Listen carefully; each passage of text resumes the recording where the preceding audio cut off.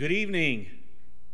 Glad to have you with us tonight here at Northlake, particularly for our online folks tonight. We've got a little bit of inclement weather coming in at some point, and so I think the majority of our folks are joining us online. So no matter where you are, I want you to just kind of pull up a chair or seat or just relax a little bit, and let's rest in the Lord and rest in His Word tonight as we continue to worship Him. Tonight I want to remind you of a verse found in Hebrews chapter 10 and verse 22 that says, "Let us draw near with a true heart that is full of assurance of faith in our Lord Jesus Christ." And so tonight we're going to sing a little bit about that. So I want you to sing with me tonight. "I am thine, O Lord, draw me nearer." So sing, you'll see the words on the screen. Sing out this evening as we worship the Lord. I am thine, O Lord, I have heard thy voice, and it told thy love to me. But I long to rise in the arms of faith and be closer drawn to thee.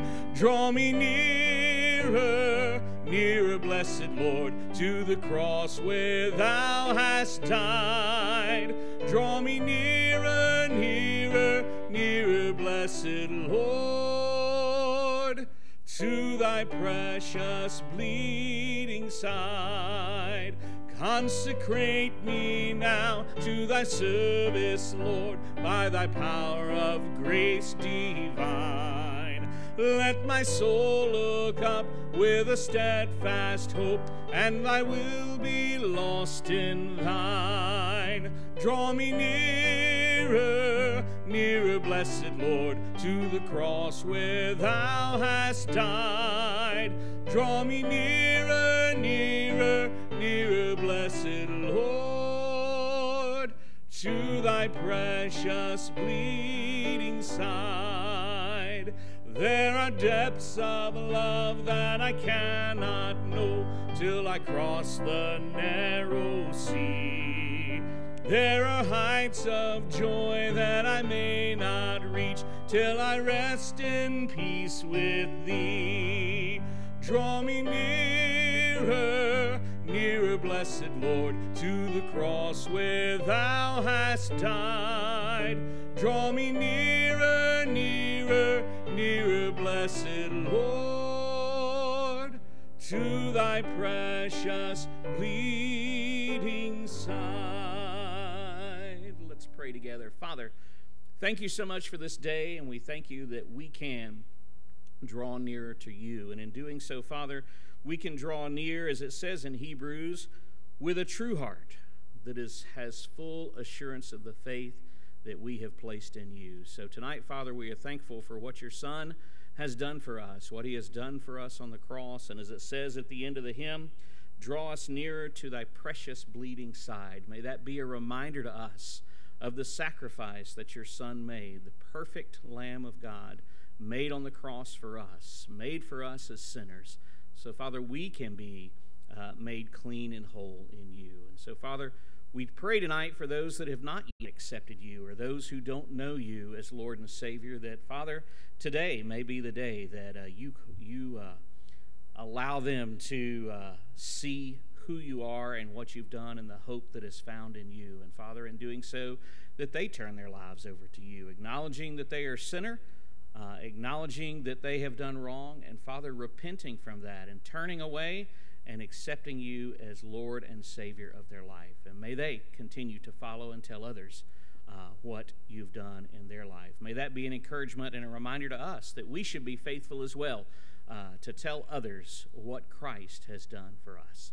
Lord, we ask all these things in your holy and precious name. Amen.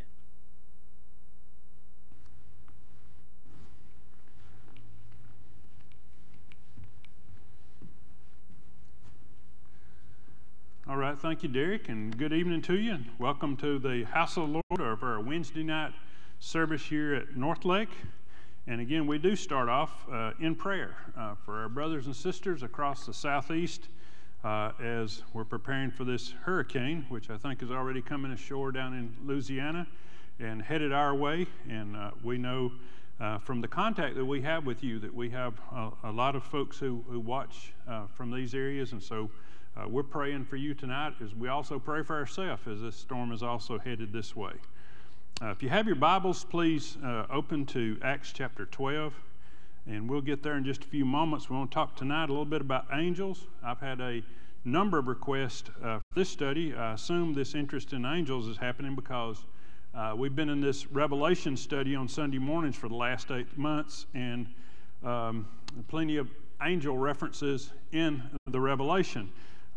Angels have also been a popular subject, and they're still popular today. If you go to Christian bookstores, you see angel figurines and jewelry and books and movies and videos and songs.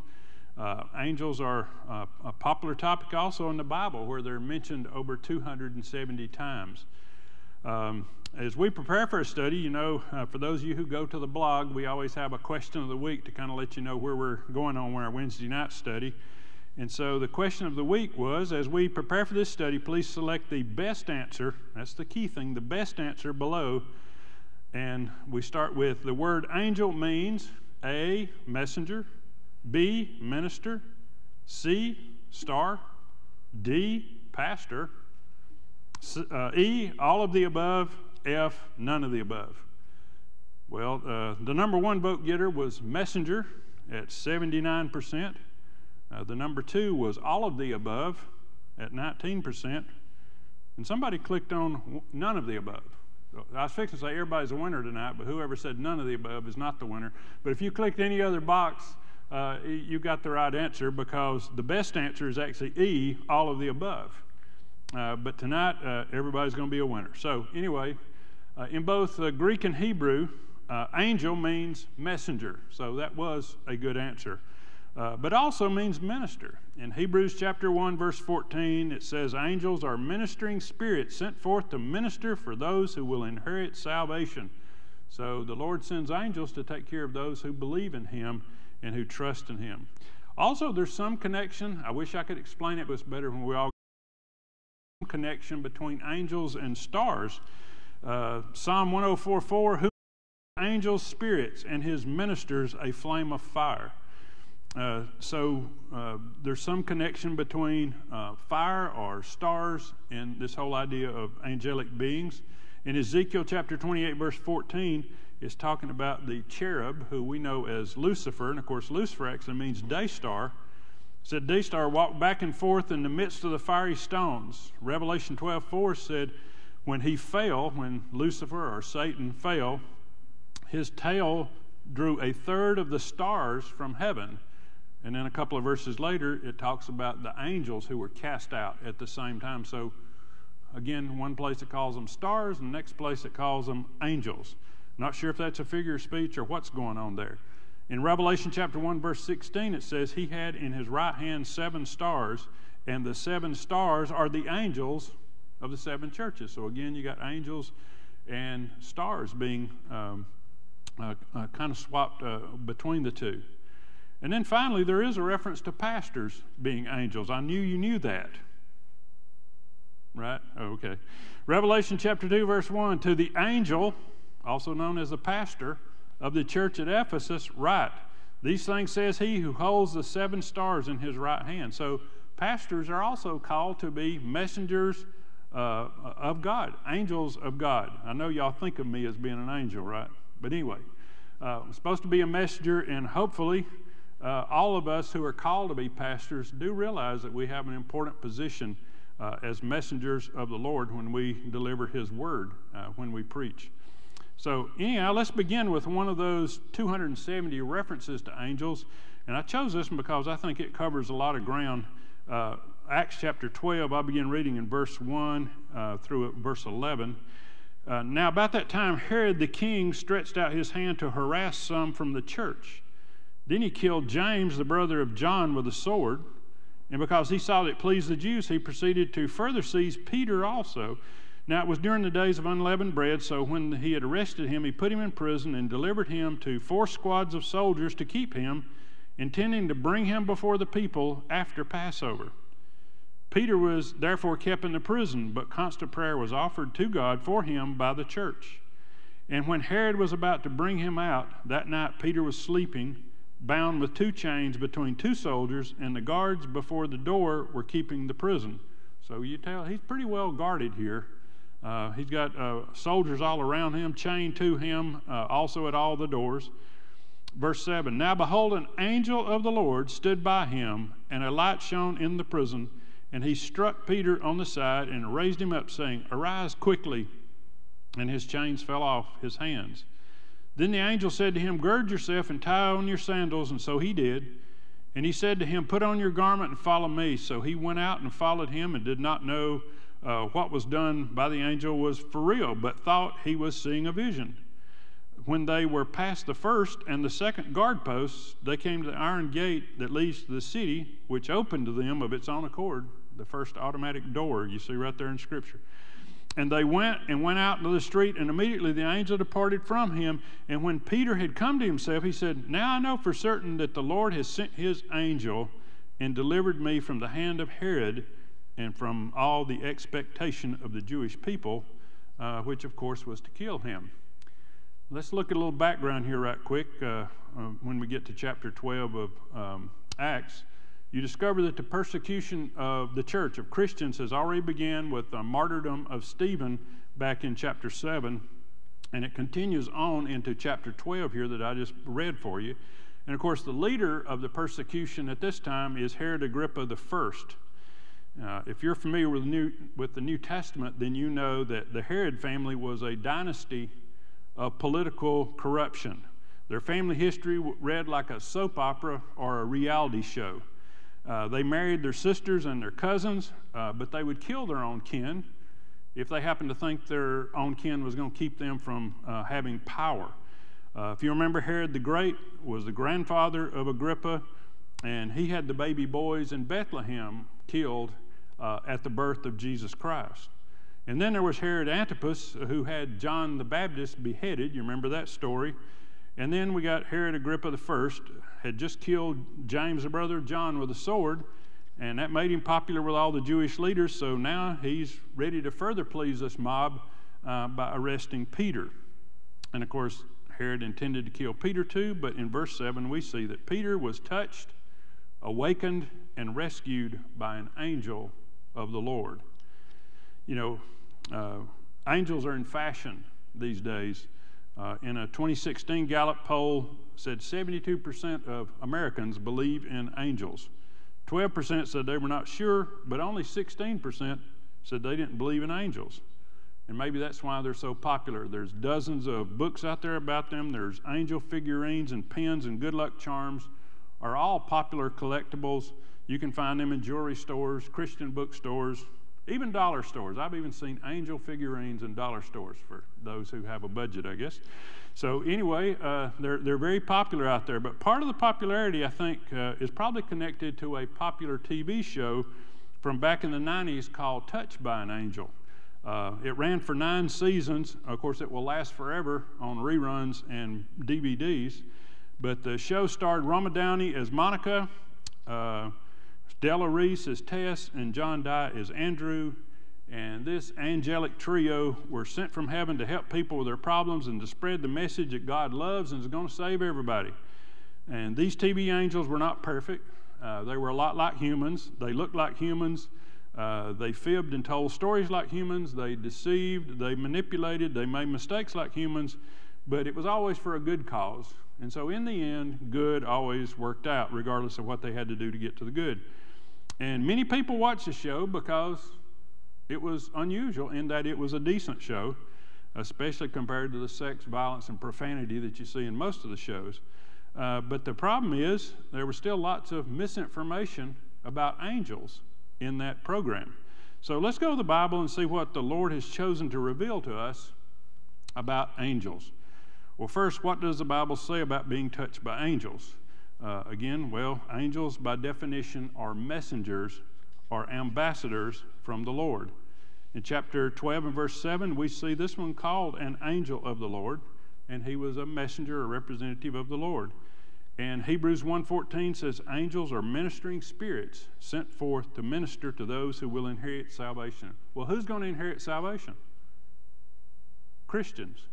So they are sent here to take care of us, to lead us, to guide us, and often we don't even see them coming. I also want you to notice that angels are not human beings that get promoted to angel status after we die. I see that on tombstones. When I go through cemeteries to do funerals, it's not unusual to see a tombstone that says, "Gone to be an angel." No, they're different than humans. You got angels and you got humans, and the two do not mix. Hebrews 2:6 says, "What is man that you are mindful of him, or the son of man that you take care of him? You have made him a little lower than the angels." Angels are special, created spiritual beings. We are a little bit lower than those angels when it comes to knowledge, power, and also speed. Angels are designed to do the will of God. They are spiritual beings where we are physical beings with spirit. Well, how many angels are there? Well, the Bible says they are innumerable, too many to count. Hebrews 12:22. "When you have come to Mount Zion, to the city of the living God, the heavenly Jerusalem, you'll come to innumerable company of angels." Of course, today there are 1/3 less than the original created number because with the fall of Satan in Revelation chapter 12, it says his tail threw 1/3 of the stars from the heaven, 1/3 of the angels followed Satan in his rebellion and became fallen angels or evil angels or demons. Still, there are so many that remain. Back in the Old Testament, Daniel chapter 7, verse 9 says, "The Ancient of Days," also known as God, "was seated, and 1,000 thousands," talking about angels, "ministered to him. 10,000 times 10,000 stood before him." In Revelation chapter 5, verse 11, "Then I looked, and I heard the voice of many angels around the throne, the living creatures and the elders, and the number of them was 10,000 times 10,000. What is 10,000 times 10,000? Quick. 100 million? Somewhere between 100 million and a billion, because it goes on and says, "and thousands of thousands." Revelation 12:4 talks that somehow or another these angels are related to stars in the heaven, and the stars in the heavens are what? Innumerable. So are the angels of God innumerable. Well, what do angels look like? Well, most of the time they are invisible to us because they dwell in a different dimension of reality. They are not locked into the time-space continuum like mortal men. Most of us live in 4 dimensions. We can see 3 of them. That is height, width, and depth. And we exist in time. So you and I, in the real world that we live in, we have 4 dimensions. Theoretical physicists have worked up something called a string theory, that there are at least 10 dimensions of reality. We know 4 of them: length, width, height, and time. And then they add thought, feeling, electricity, magnetism. That brings you up to 8. When you get beyond those 8, they start getting into parallel universes, which I don't understand at all. I reckon that's one of those things that Einstein thought about in his reality book that he wrote.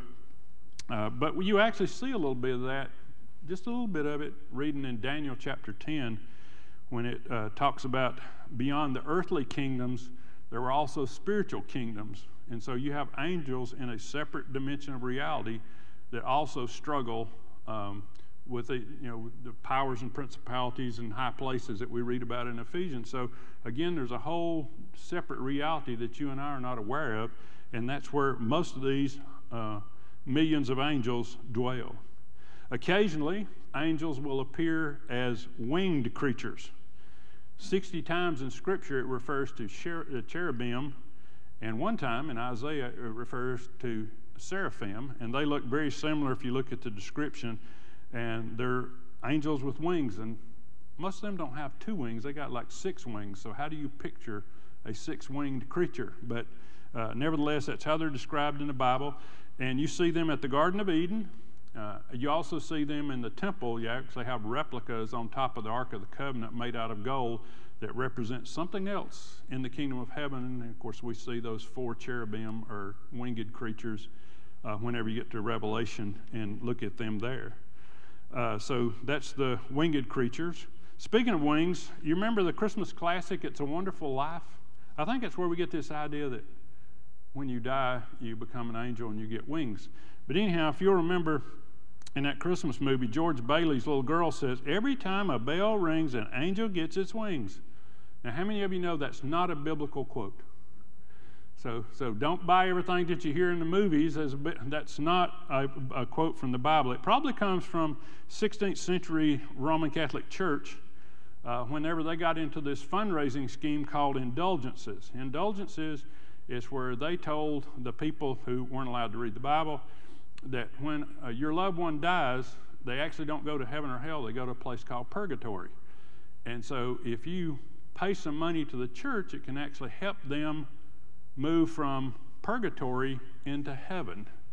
And it's particularly helpful if the person is headed for hell, so you pay them a little bit more money in order to get them on up there. And this whole idea of fundraising the church using this idea was called indulgences.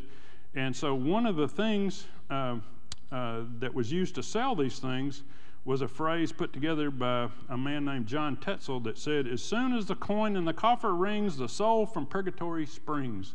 And so I think maybe that's where we come up with the angel gets its wings thing. But let me summarize.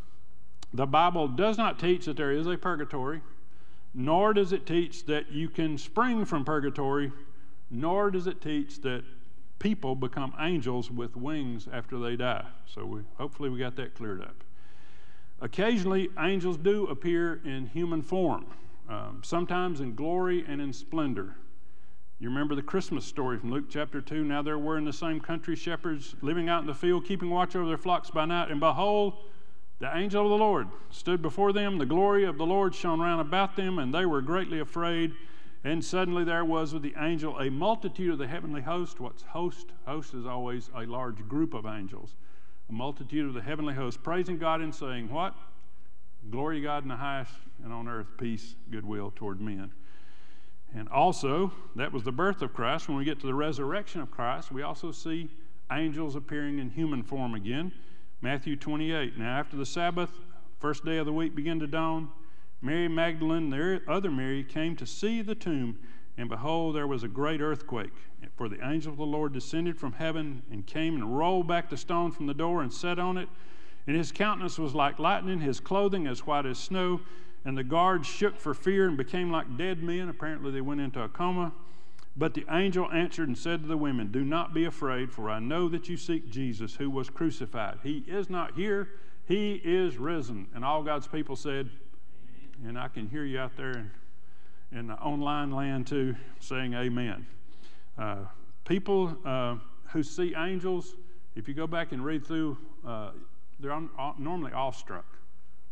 They don't really know what to do after they have seen an angel.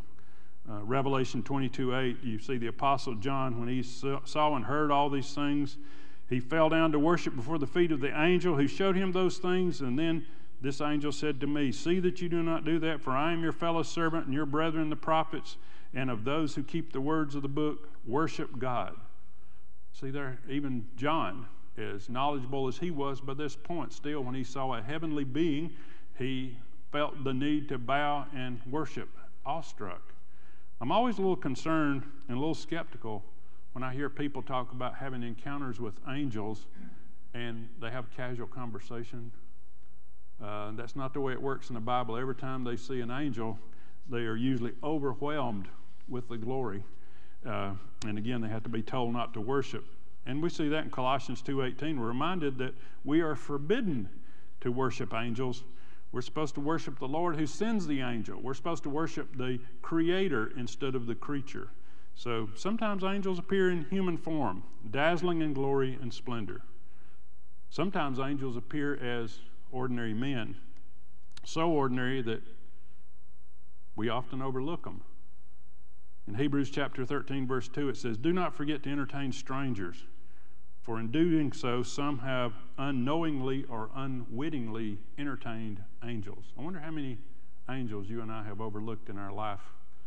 The Lord sent somebody and put them in our path, and we said, I ain't got time, move along, and didn't realize that we had one of those angels unawares scenes there at that time. Several years ago, when I was a pastor in South Georgia, one of my elderly deacons was seriously ill. He was in the hospital in Savannah, and his wife told me the following story. She said a man came in the room dressed in green scrubs. She said, I thought it was a doctor or a nurse. said, didn't speak to me, just went straight over to the bed and began to talk to this deacon and ask him how he was being treated. And they chit-chatted about that, and then he asked him if he was ready to go. And he said yes, and he said, okay, well, I'll see you tomorrow about 6 p.m. And so this deacon's wife didn't recognize the man, so she went out in the hall and didn't see him in the hall. So she walked down to the nurse's station and gave them a description of what this person looked like, and the nurses said they didn't know who she was talking about. They hadn't seen him or anyone that would fit that description on that hall the whole day. She said it seemed very strange to me. And then the next day at 6 p.m., he went to be with the Lord. So what do you think? Maybe that was an angel unaware. Another interesting fact about angel encounters is in that TV show, 2 of the star angels were female, and almost all angel figurines that I have ever seen are beautiful women with wings. But actually, Jesus told us that angels are neither male nor female. Matthew 22:30, for in the resurrection they neither marry nor are given married, but they are like the angels of God in heaven. And also in the Bible, angels are always presented not as male, but in the masculine gender. It's always referred to as him or his or he. And the only named angels in the Bible have masculine names. And who are they? I can hear you out there online. Michael and Gabriel and the bad guy, Lucifer, but all their names, if you'll look them up, are described to us in the masculine. Well, what do angels do? Well, angels minister or serve the Lord. Psalm 103:20. Bless the Lord, ye his angels, who excel in strength, who do his word, who heed the voice of his word. Bless the Lord, all ye his hosts. And what do we say host is? When you see Lord of hosts, it means Lord of all the multitudes of angels in heaven. Bless the Lord, all ye his hosts, who ministers of his, who do his pleasure. Another thing about angels is angels know more than we do, but they're not omniscient. They don't know everything. Only God does. Matthew 24:36, Jesus, talking about his second coming, said, of that day and of that hour no one knows, no, not even the angels, but my Father only. So again, they don't know everything. Also in 1 Peter 1:12, he's describing the gospel, the good news of Jesus Christ and his salvation. It says, such things the angels desire to look into. So again, angels know a lot, but they don't understand the relationship that you and I have. They stand in awe of that we can have personal relationships with the Lord Jesus Christ, and that's a part of them that they're not eligible for because they are everlasting beings in their own right unless they were part of those fallen angels. Angels are also powerful, but they're not omnipotent. They're not all powerful. Only God is. But God equips them with sufficient power to do whatever he sends them to do. Sometimes God sends angels to save, like he did Peter. Here in verse 7 that we read just a few moments ago, Peter was touched by this angel to wake him up and to rescue him from death row. Sometimes God sends angels to carry believers to heaven. We saw that with James in verse 2. He went to be with the Lord. Other believers who died, we're told that the angels come and get us. Luke 16:22, Jesus says, so it was that the beggar Lazarus died, and he was carried by the angels to paradise. Sometimes God sends angels to destroy and to punish sin. And with that, I hope you still got your Bibles open to Acts chapter 12, because we see another action by the angels, and we'll begin there in verse 20. Now Herod had been very angry with the people of Tyre and Sidon, but they came to him with one accord, and having made Blastus, the king's personal aide, their friend, they asked for peace, because their country was supplied with food from the king's country. So on a set day, Herod, arrayed in royal apparel, sat on his throne and gave an oration, got up and gave this great speech. And of course, you got these people here who are trying to make peace with him now. So while he is making his great oration, they kept shouting, amen, and this is the voice of a God and not a man. You know, they're really pumping him up there, and he was glorying in it, really enjoying it. Then immediately an angel of the Lord struck him because he did not give glory to God, and he was eaten by worms and died. Wow. Herod was also touched by an angel, but that's a little different touch than what you saw on the TV show. It's a little different touch than what Peter had. Tess and Della on the TV show, they were always nice and loving angels. But you have to remember that Della Reese is an ordained minister in the Unity Church, a Unitarian type church that believes God manifests himself through all religions and that God will ultimately save everybody. As Della once said in an interview, God is that religious feeling, and all of us get in touch with a feeling, and life will be good and heaven will be even better. But the Bible teaches that God is not only a loving God, but he is also a holy and righteous God, and he will judge sin, and he's going to judge the sins of the world.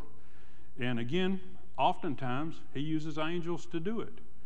For example, in the Old Testament, Genesis chapter 19, it only took 2 angels to level Sodom and Gomorrah with fire and brimstone. Think about that, and then think about the love of Jesus Christ. What did he say when his disciples tried to defend him from being arrested? He said, I could call what? 10 legions? 10 legions of angels. How many did it take to blow up Sodom and Gomorrah? 2. What would he have done if he called 10,000 angels? I don't think the earth would have survived that. But he said, no, leave this alone. I'm going to the cross to die for your sin. So again, it was not that they took Jesus, it's Jesus laid down his life for us. So again, you see the power of these angels. If you remember Numbers chapter 22 and verse 23, Balaam was going against the will of God. And if you remember, he sent the angel of the Lord standing in the way with a sword drawn in his hand. And even though Balaam couldn't see him, who could see him? The donkey. And the donkey ended up having to say, hey, there's an angel in the way here. We need to stop this thing. But again, he sent an angel of the Lord to do something about the sin that was fixing to go on with Balaam and his entourage. And then we're in the book of Revelation on Sunday morning. And if you remember, it only took 7 angels with 7 trumpets to devastate the earth in the trumpet judgments. And later, it only took 7 angels with bowls full of the wrath of God to judge and avenge the blood of God's children who have been persecuted and martyred for their faith down through the centuries. Again, it only took 7 of those guys. What about guardian angels? I hear that a lot. Do you believe that Christians have guardian angels? Well, look back up there to verse 15 in the passage that we just read. The early church apparently believed that we had guardian angels. In verse 15 it says, it's kind of funny what happened there. It said the church was praying for Peter, that Peter would not be killed and that Peter would be released and all this kind of stuff. So the angel of the Lord comes through and delivers him. And so he goes to where the church is meeting at a house and he begins to knock on the door, if you remember. And so they go to the door and there's Peter, an answer to the prayer. And what do? They close the door. Somebody looks like Peter. Well, it's Peter. Let him in. So, you're asking God to deliver him, and then God delivers him, and we're not expecting him to deliver him. How many of our prayers go like that as well? So, anyway, this girl named Rhoda, they said to her, you're beside yourself. It's not Peter at the door. But she kept insisting that it was so. So they said, it is his angel. So again, apparently they believed that he had a guardian angel. Maybe the guardian angel of Peter was coming to tell them what the situation was. No, it was Peter, the guardian angel, had released him, and so now he was free. So again, they believed he had a guardian angel. Matthew 18:10, Jesus was preaching and said, take heed that you do not offend one of these little children who are coming to me, for I say to you that in heaven their angels always see the face of my Father who is in heaven. Whose angels? These children of God that's got their faith in Jesus Christ, they have an angel, their angel, using a possessive there. Psalm 34:7 from the Old Testament, the angel of the Lord encamps all around those who fear and who fear him, and he delivers them. Speaking of deliverance, Billy Graham wrote a book about angels that sold a bunch of copies way back, I guess, in the 70s now. And he tells the story of a missionary friend of his named John Patton, who served in the South Pacific, who told the story of an encounter that they had with hostile natives The natives came one night and surrounded the missionaries' house, intended to burn the house to the ground and kill them. And the Pattons prayed all night that God would deliver them. Well, when daylight finally came, they were surprised to see that all the natives had left. And so they thanked God for answering their prayers. Well, about a year later, the chief of the tribe became a Christian. And once he became a Christian, Brother Patton was talking with him and asked him what had kept them from burning the house down that night. And the chief said, all those men. And Patton said, what men? There was no one there except for me and my wife. And the chief said he and his warriors saw hundreds of big men in shining garments with drawn swords all around the house. I don't know, that kind of sounds like the story of Elijah, doesn't it? Remember in the Old Testament, 2 Kings chapter 6, king of Syria was making war against Israel. But every time he'd go out on the battlefield, whatever he planned to do, it turns out that Israel was always prepared for the counterattack. It's almost like they knew what he was going to do and when he was going to do it. The Syrian king got paranoid. He thought that he had a spy in his ranks that was telling what the battle plans were to the children of Israel. And his soldiers said, no, that's not the problem. The problem is there's this prophet of God named Elijah, and the Lord tells him what you're going to do. And so that's how we're able to win the battle. So therefore the king of Syria said, well, we'll put a fix to that. So he sent horses and chariots and a great army there around where Elijah lived, and they came by night and surrounded the city. And when the servant of Elijah rose early and went out, there was an army surrounding the city with horses and chariots, and his servant ran back in and said, alas, my master, what shall we do? And so Elijah answered, do not fear, for those who are with us are more than those who are with them. And I'm sure Elijah's servant said, how do you calculate that? All we got is me and you. And this place is surrounded, I'm telling you. And then Elijah prayed and said, oh, Lord, I pray you open his eyes that he may see. And so the Lord opened the eyes of this young man, and he saw, and behold, the mountain was full of horses and chariots of fire all around Elijah. Isn't that amazing? Amazing story. Let me ask you as we close tonight, do you believe in angels? Do you believe that the Lord has special angels, guardian angels, to take care of you? Well, if you're a Christian, you do. You have that reality. Hebrews 1:14, angels are ministering spirits sent forth to minister to those who will inherit salvation. If you prayed to receive Jesus Christ as your Savior and Lord, then you will inherit salvation. And according to the Word of God, that means that you have angels who will be ministering to you to take care of you. Sometimes it may be a messenger to encourage you in your darkest hour. In Luke 22, it records where Jesus, in the Garden of Gethsemane before he went to the cross, Father, if it's your will, take this cup away from me. Nevertheless, not my will, but yours be done. And then an angel appeared to him from heaven, strengthening him. How many of you have felt that comfort, that encouragement during your darkest hour? You may not have been able to see him. That angel may have been in the next dimension, but nevertheless, he was there to comfort and encourage you. Sometimes it may be a messenger of deliverance, answering prayers, saving your life, like in the case of Peter in Acts chapter 12. Sometimes it may be a messenger of judgment who the Lord sends to punish your enemies, like he did King Herod in Acts chapter 12 that we just read. And sometimes it may be those angels from heaven's throne sent to minister to you at the time of your death, at the time of your passing, the time when you go to be with the Lord, and they come swinging low in that sweet chariot, coming for to carry you home. And when that happens, don't be afraid. Just look at them and say, into your hand I commit my spirit, because that's what they're there for. They're there to take you home. So if you're a believer, a born-again child of God, the Lord has given us angels. Just one more benefit of being a Christian. That's why King David in the Old Testament, Psalm 103, used to say, bless the Lord, O my soul, and all that is within me, bless his holy name. Bless the Lord, O my soul, and forget not all his benefits. How many of y'all know how many benefits you received from God through the years? Well, we talked about one more tonight, as he sends an angel to take care of you. Just one more benefit of our Lord. And let's go to the Lord in prayer. Father, I thank you for your precious promises to your children, for reminding us that you have angels that come to minister to us for putting our faith and trust in Jesus Christ, and somebody to help us through the things that we face in this life. And Lord, I thank you for the promise that you shared through your prophet Isaiah, who told us that in all of our afflictions, you were afflicted, and you send the angel of your presence to save us. That in your love and in your pity, you redeem us, and you carry us all the days of our life. And Lord, we thank you for carrying us and for taking care of us and ministering to us through your angels in heaven. And we pray this in Jesus' name.